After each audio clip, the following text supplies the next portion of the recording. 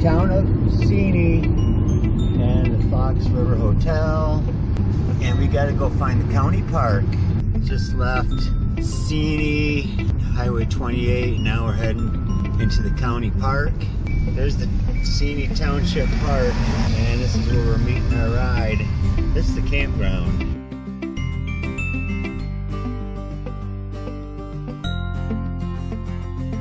This is Mara, a friend of Paul's, and she drove us from Seney to Pictured Rocks, and we left her car in Seney, so she's spotting us a ride. So we're gonna start the hike at 12 Mile Beach in Pictured Rocks. We are at the 12 Mile Beach parking lot, just got dropped off, and we are gonna head west on the North Country Trail to the Fox River Trail.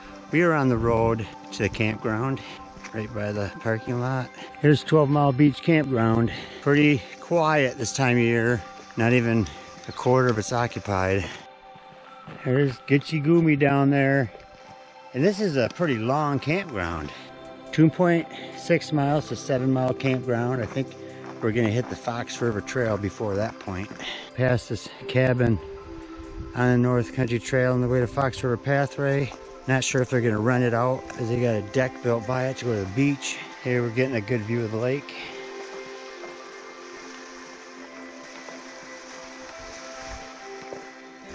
What do you think, Paul? Are you excited about this Fox River hike? I absolutely am. Yeah, I'm excited, but the mosquitoes, when we staged our car at the Fox River in Seney, mosquitoes were horrific. I think this is a lady's slipper. Starflowers are out, and I think a bunchberry, maybe. Mosquitoes are bothering us a little bit, but not too bad yet. There's wintergreen. Tastes like wintergreen. Couldn't ask for a better day than today, temperature-wise and everything. There's a stand of club moss. We arrived at the Fox River Pathway off the North Country Trail. And it is 3 miles to Kingston Lake, that away. We made it to the Fox River Pathway and North Country Trail intersection along Lake Superior, Pictured Rocks. We're gonna go see Lake Superior before we turn off onto the Fox River Pathway. Can't be all the way out here and not walk onto the beach. Not a footprint in the sand.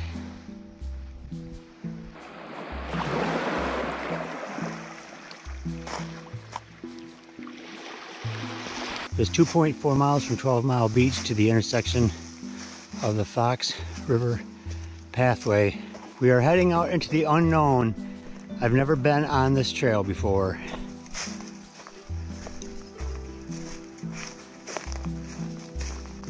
And we got a paper birch deadfall right off the bat on the trail. It's a lady slipper. It's a Fox River Trail. We got on our head nuts. Mosquitoes are ferocious. There's just clouds of them out here. Trail is marked with blue blazes. A few ponds along the trail. Mosquito breeding grounds. And this trail has mostly been a lot of white pine and red pine. There's a beaver lodge down here on this pond. It's a beaver lodge, and it has a pathway going through here. There's been a few minor ups and downs on this trail, but so far pretty flat. I'm up to the Kingston Lake Campground and Kettle Hole Lake to the left. We're going to Kingston Lake Campground. Very sandy soil in this area. A lot of lichens growing. We got another sign coming up here at 315 Kingston Lake Campground and Fox River Pathway stops 22 and 23. I'm gonna go check out stops 22 and 23 just a little ways and see if I can find out what that is. I don't see anything. I'm not sure what that's all about. So I'm gonna go back on the trail towards Seney. Crossing a 2-track, looks pretty well used. 350. A lot of this area is really wide open with scattered pines, and it'd be easy to find a good tent site all over here. Crossing a pretty major, looks like logging road. Some timber harvesting going around this area. Pretty stand of pines.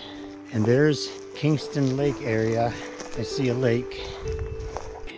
Arriving to some lakes. And it looks like it's pretty flooded. These trees are all underwater. This is actually flooded over the trail, so we gotta find a way around it. Take a detour, get back on track.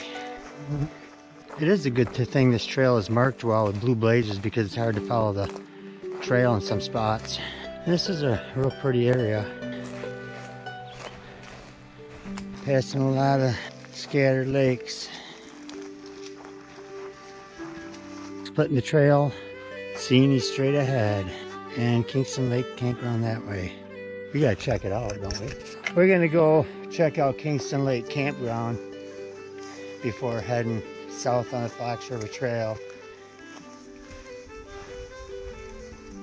Here's the campground, only a minute from the trail. And here's the first campsite we came to, right on what I think is Kingston Lake.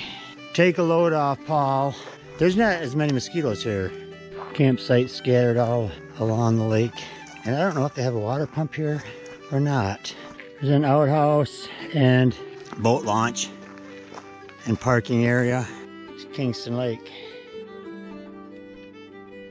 Really pretty.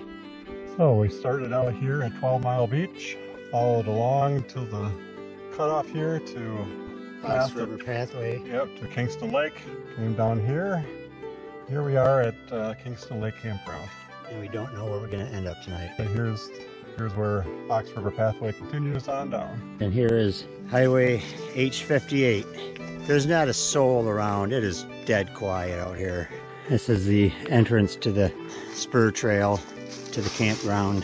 Heading back on to Fox River Trail. We're leaving Kingston Lake Campground, and the trail is a lot more overgrown here than the section between the campground and Pictured Rocks because it's not near as well used. I think there's a lot of people traveling from Kingston Lake to Pictured Rocks on day hikes.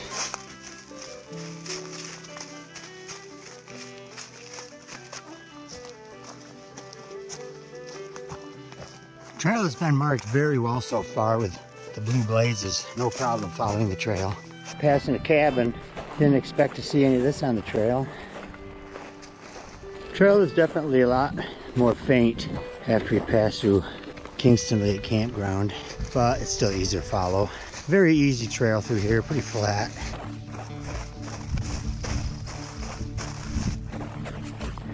Passing a clear-cut area. There's a reminder of what the forest used to look like, with the giant white pines towering over the area. Crossing the 2-track, leading to who knows where, into a small field of lichens. It's the steepest climb of the trail so far. Gonna make it up this mountain, Paul.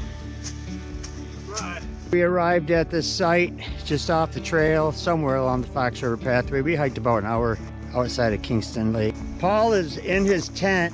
The mosquito swarms are so bad here right now. He is taking cover. It's a swarm. If you stop moving, you get eaten alive. Just cooked up some mashed potatoes and cheese, and I'm not sure how I'm gonna eat it without getting eaten alive. I've already found a couple mosquitoes in my potatoes, some extra protein. Wasn't supposed to be any rain until Sunday morning. And we're having a thunderstorm right now. So anyway, we had to come in because of the mosquitoes anyways, and the ticks were coming out too. So I think we're in for the night at about 6:30. There is a lot of hungry mosquitoes out there. I spent 2.5 months through hiking the Florida Trail, 5.5 months hiking the Appalachian Trail, and I never had near this mosquitoes anywhere. Friday morning, rise and shine. Opened up the zipper to my tent and the mosquitoes just flooded in this morning. And the rain stopped after about 2 hours, thunder and lightning. And there's Paul. Morning, Paul. Morning. Paul is in a cloud right now. You can't see me or you can't see the cloud. I can't see you amidst the cloud of mosquitoes.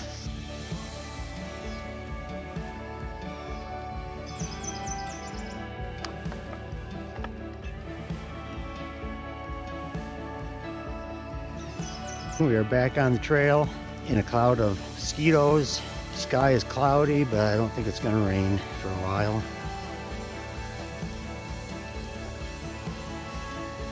Now there's no discernible trail. Going strictly by trail markers at this point. Cannot see any trail. A lot of open sandy areas with a lot of lichen growing everywhere.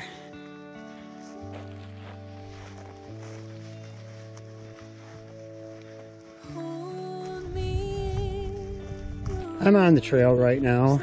You can see a faint trail through here, but when the ferns come up, there will be no sign of it. Here's a faint trail up ahead. Strawberry are out, passing a gravel road. Very difficult to tell where the trail goes unless you can find a blue marker. We've missed it a few times, had to backtrack in the wide open areas, but it was always easy to get back on track. Once we get into the wooded section, it's pretty much bushwhacking. There's no trail at all.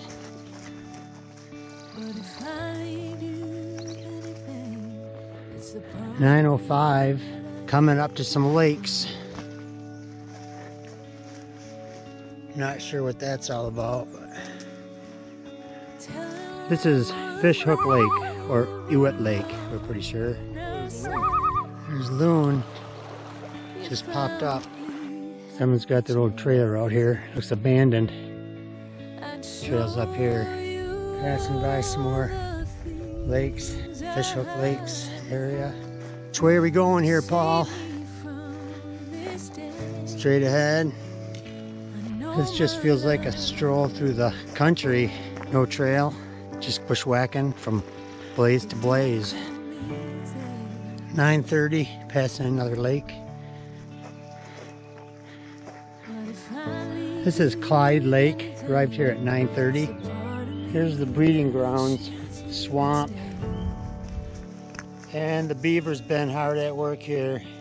Lots of trees cut down by beavers.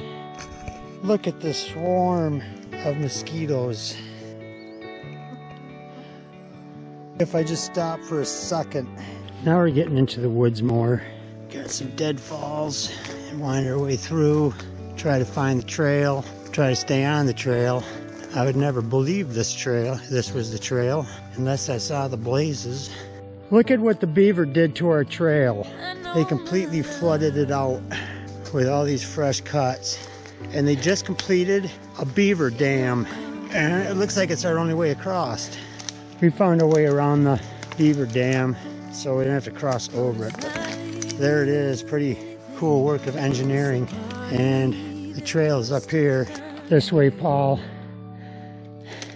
Up through here somewhere, I think. There's a mark on this bench of the papyrifera. Made it through. This is, oh, you can't hardly stand it. There's so many mosquitoes. Passing through an old clear area here.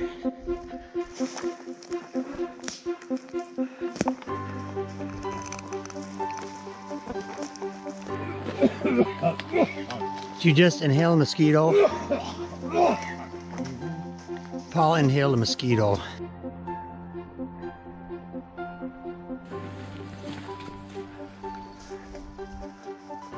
Been following a true track for a little while, which is kind of nice to get out of the wet woods.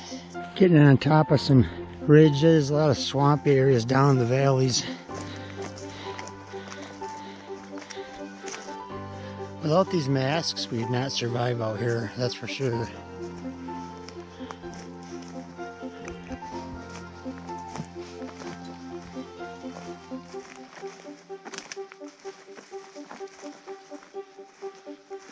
It feels like we've been bushwhacking for a while. You can't even hardly see the trail. Deadfalls, trees growing in it. Here's a pond, breeding for more mosquitoes. Yeah, there's the pond. Look at that. Here comes Paul.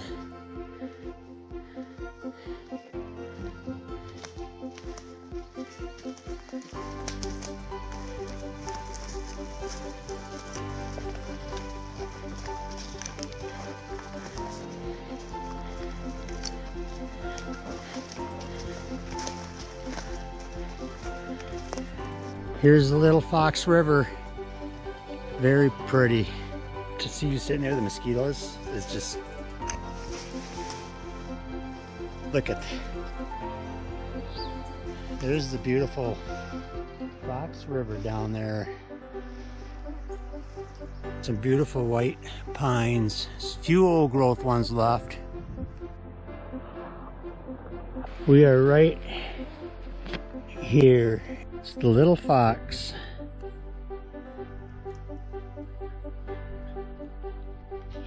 It's a real pretty trail going along the Little Fox River section. Passing the gravel road, the Fox River this way. I think we're still gonna follow the river for a little while.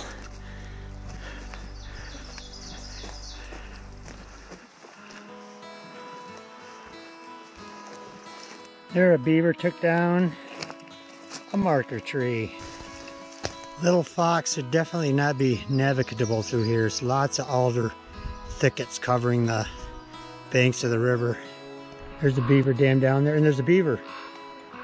See the beaver? Got quite a few deadfalls to navigate around.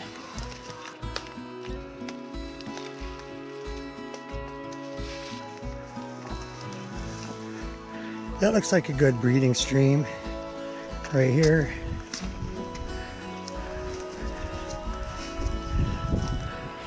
Found a good spot to get water on the river. Not many places accessible. Paul's filling his water bottle in the Fox. Beautiful little stream. Very pleasant walking through this section of the trail on the river. Wide open, no trail, just following the markers. We just finished the section along the Little Fox, and now we are at this point. We're gonna start heading southwest to these lakes here. We're heading southwest away from the Fox River, and we should be hitting some lakes in a few miles. It's a cool little pond full of lily pads. The mosquitoes mysteriously disappeared. I don't know what happened. We have a cold front coming in. It got really cool all of a sudden. Maybe that got rid of them. Lady slippers. Mosquitoes are completely gone.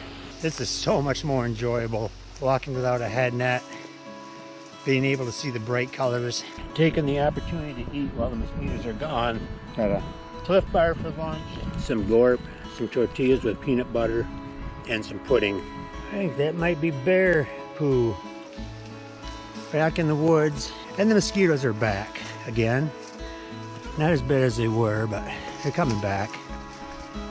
A lot of dead beech trees in the forest, dying from beech leaf disease and beech bark disease. 120, we are crossing a 2-track, and this is pointing left. Head over this direction. 120, found a 2-track. Walked down the 2-track for about a minute, and then heading back into the woods. Old white pines that the loggers missed. Coming into a swamp. See if we can keep our feet dry through this bog. Pretty mushy in here. I'm getting soakers. Yep, my feet are soaked. My feet are drenched.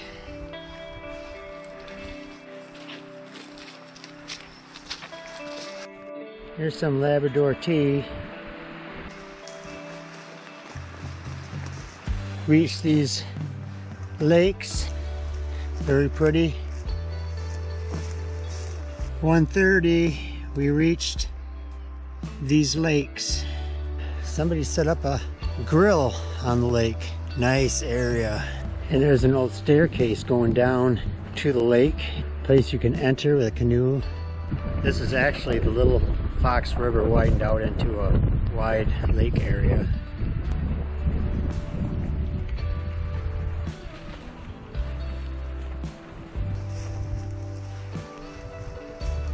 Here's the area where the Little Fox widens out, coming to the end of it, and They got a road coming in here where you can launch kayaks, and they've got a bridge here to cross the river. It looks like a dam. And there's a little fox where it arrows down again.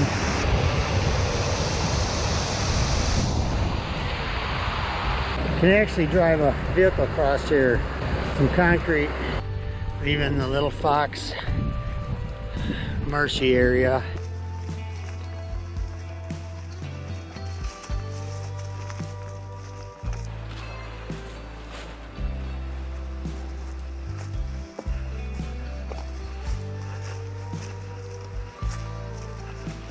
Cedar swamp down there.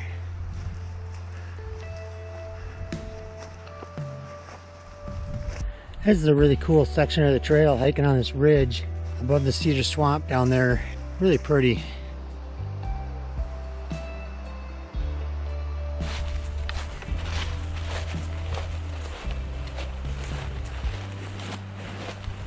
Lots of small ups and downs on the trail, just like 20 feet up, 20 feet down, 20 feet up, 20 feet down. 311, passing a 2-track. We are in a red pine forest, very wide open.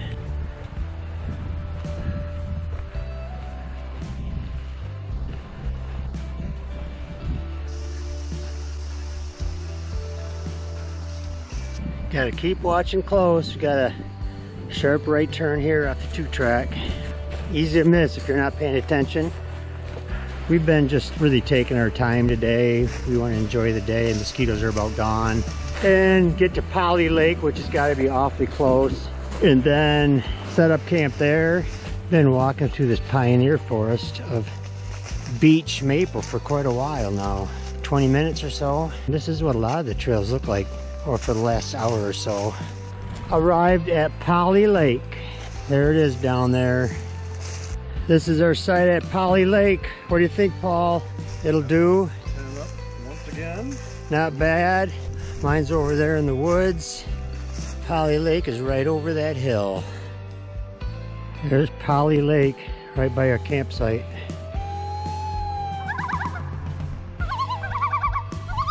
There's a little painted turtle right down there in the water. This is where I'm set up at Polly Lake.